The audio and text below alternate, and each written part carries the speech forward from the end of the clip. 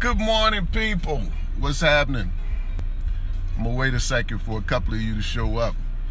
I got a brief thought. We got to share it real quick and get on about our business, get on about our day. We're gonna keep it brief. We're gonna keep it moving.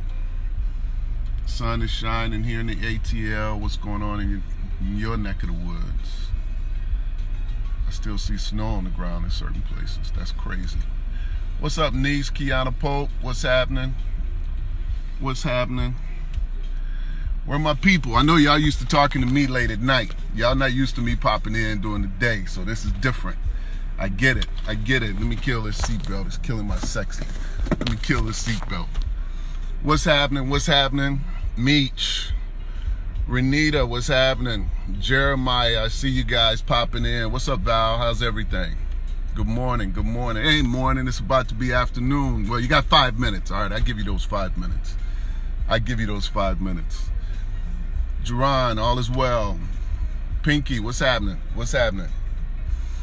Yeah, I got a quick thought I got to share with you guys real quick. Deborah May, how are you? How are you? Percy, I see you. Hit the share button and share this scope with your friends. Hit the share button and make sure you share this scope with your friends. Tell them to get moving. Don White, Chris Bird, Natty Smith, what's happening? Hit the share button.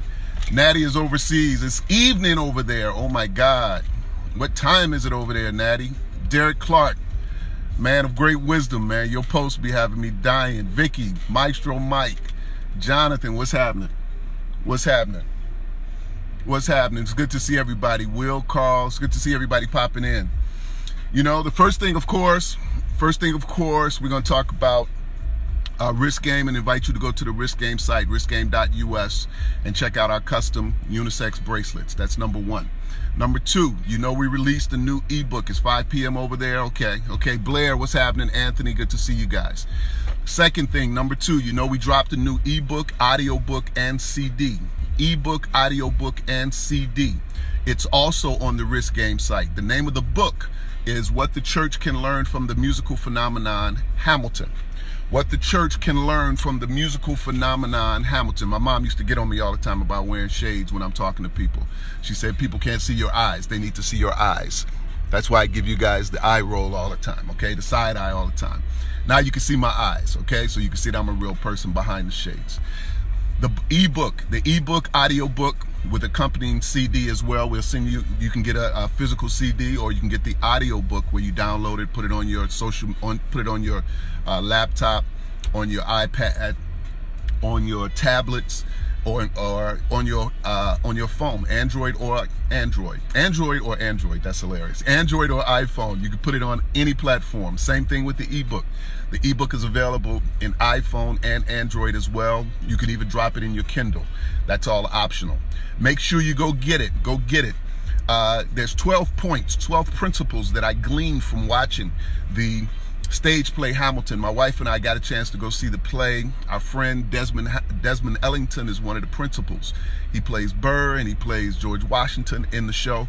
He's phenomenal. He is absolutely phenomenal. Go see the show if you can. I'm not going to talk about the show, but there's some things that I learned from the show and gleaned from the show that are productive, that could be productive for your business, for your personal life, and definitely for your ministry. Those 12 different points will benefit you. I need you to go get the ebook, download the audiobook, download the ebook, or you can even request a physical CD and we can send that to you as well. Okay? Now, here's the deal. As I was going through my social media, I realized, just as many of us with our friendships, we've done the same thing with our social media, with the people we follow and the people that we follow after and the people that we like and things of that nature. I realized that as I was building my social media platforms, that I followed a lot of people that I had nothing in common with. Absolutely nothing in common with. And then as I begin to build even more at my social media, you realize that you have a group of people who follow you and they're gleaning from your thoughts, and you support them, they support you. But what I'm finding in some of the people that I follow, they never support anything. They never support anything. I'm not talking about just buying product. I'm talking about liking a post. I'm talking about liking a status. And then I realized that, you know what? Our real life mirrors our social media activity. We follow people in life that don't support anything that we do. Think about that for a minute. We like people that don't support anything. They never say a positive word to us. If anything, they give us grief more than they give us compliments. So what I did was, and what I'm doing now is, and this is an alert. I'm putting this alert out there to anybody who follows me. The people that follow me, that never support, that never like anything, that never show up on my scopes or anything of that nature, I'm starting to unfollow these people. Because I'm starting to ask myself, number one, why did I follow them in the first place? I'm going down their timelines and I'm realizing I don't have anything in common with these people. Nothing at all. I think I was just trying to build followers. Catch that, catch that. Sometimes we were just wanting to have friends, so we followed after anybody. We followed after anybody, even people that didn't support us at all. In fact, I'm going to go one step further. There are people on your timeline who actually, you get grieved when you see their post. You get grieved, you get angst. You're anxious, you get frustrated. And when that happens, I also unfollow people. If people pop up on my timeline and I get upset, I get pissed off, not because I'm jealous or envious, but just because they may be saying something that's totally antithetical, opposite, totally opposite, opposed to my school of thought, opposed to my constitution. You understand that? So be careful, because what I'm finding, I'm very serious, is that over the course of all of these years on Facebook, on Twitter, on Instagram, on LinkedIn, whatever the heck, Snapchat, all of these other platforms, we are following people that didn't have our best interests at heart at all. They don't support anything that you do. They don't say anything to you. You don't talk to them.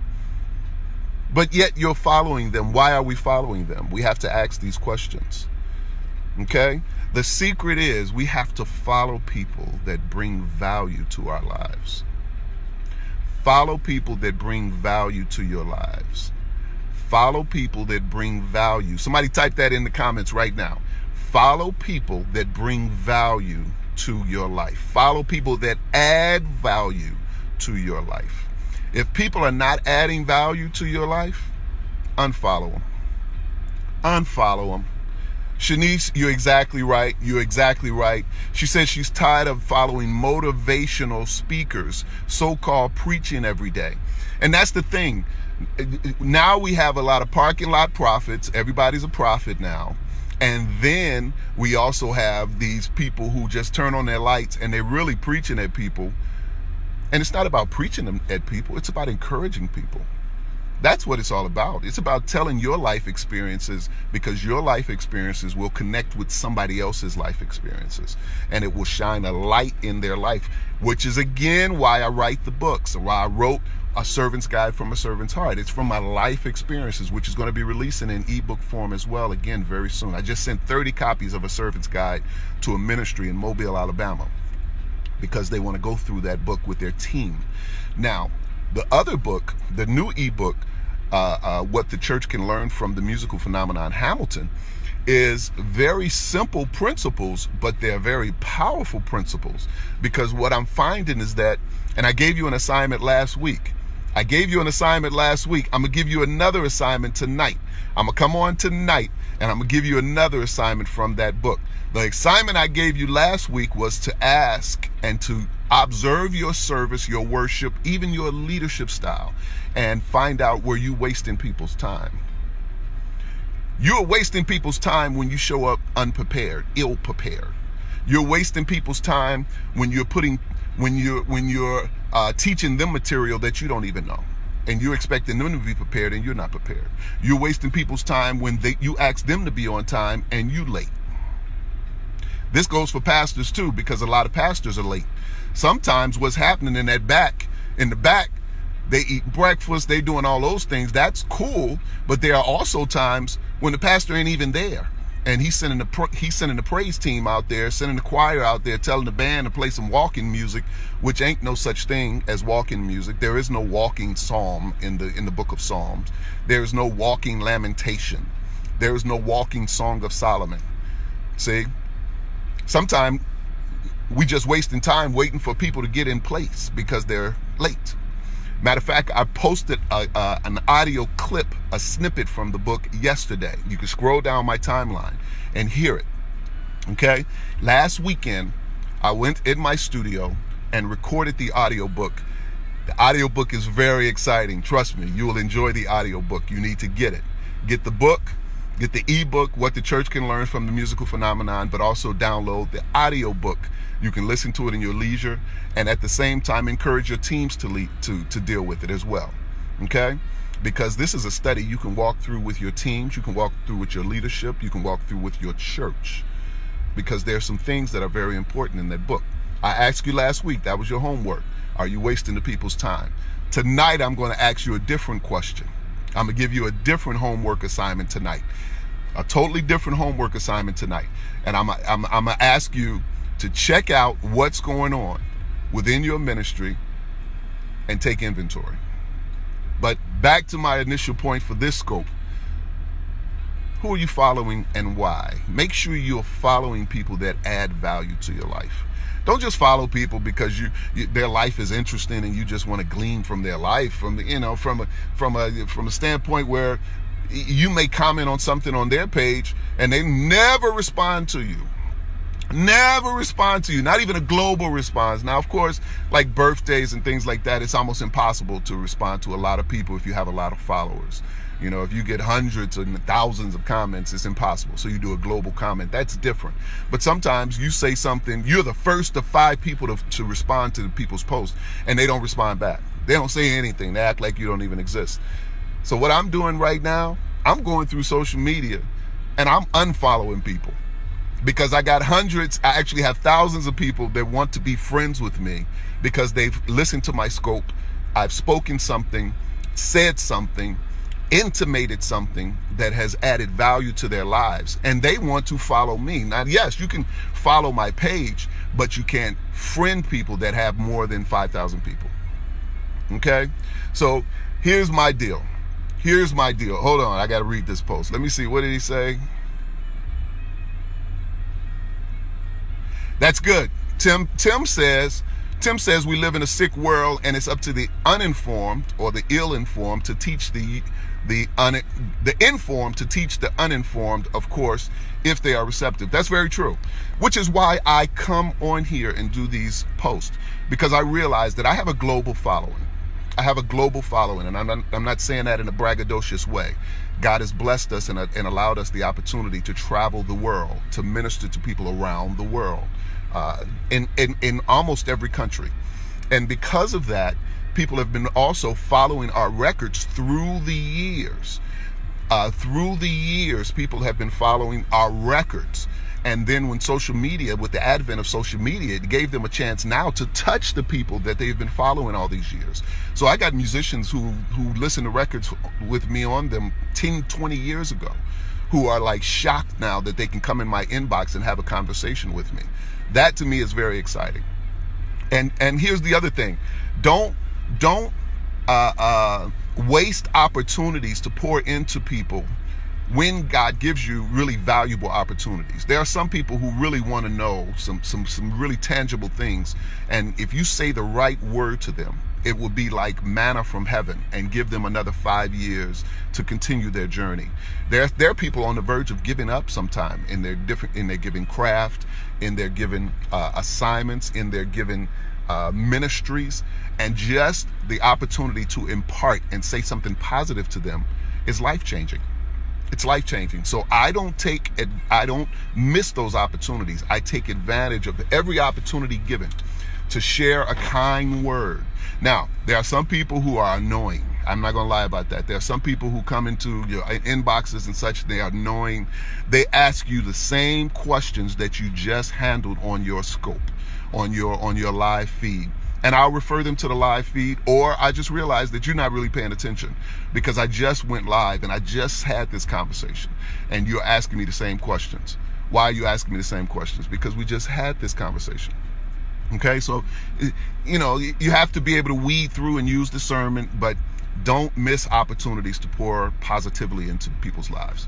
Okay? Don't miss opportunities to pour positively into people's lives.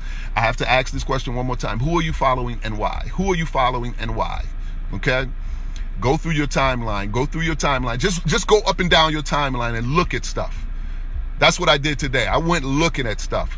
And when I see names that I've never seen before, I start unfollowing people.